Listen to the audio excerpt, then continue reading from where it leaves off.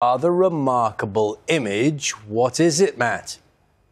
Good morning. It is a moonbow, Charlie. Very good morning to you. This was captured in Scotland last night. It's the same as a rainbow, but you need a very bright moon to have the light strong enough to reflect off some of the shower clouds which were passing by, producing a spectacular shot at Dingwall earlier on. But what you're noticing across the Highlands and the islands of Scotland this morning, not only how windy it is, but how mild it is out there. Some of the temperatures to start the day significantly above where they should be for this stage in November. Double figures, 13 degrees at the moment in Edinburgh and Aberdeen if you're just about to head off to work. By the time you're coming home, though, these same places, a noticeable difference.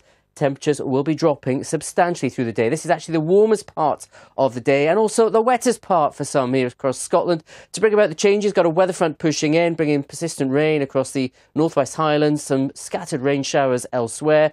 That band of rain will be pushing southwards through the day. Away from it, though, to start with, a lot of dry, grey weather to begin with for much of England, Wales, Northern Ireland. Just a few spots of light rain or drizzle here and there. Some of that cloud will break up across some central southern parts of England and Wales into the afternoon as we see a bit more breeze developing. And temperatures will hold fairly steady throughout the day, sticking at around 12, 13, maybe 14 degrees. Here's our band of rain, though, into northern England, stretching across, clearing across Northern Ireland for the afternoon. To north of it, some strong to gale force winds.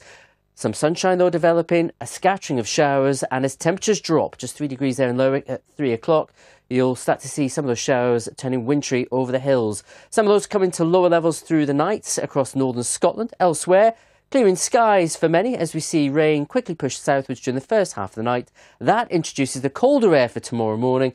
There'll be a little bit of frost around, much more noticeable chill though through tomorrow and indeed Saturday. Some overnight frost to take us into Saturday, but as the winds fall lighter, it's going to feel pretty chilly first thing in the morning. Some sunshine by day, but a bit more rain by the time we hit Sunday. I'll have more details on that later. Back to you both.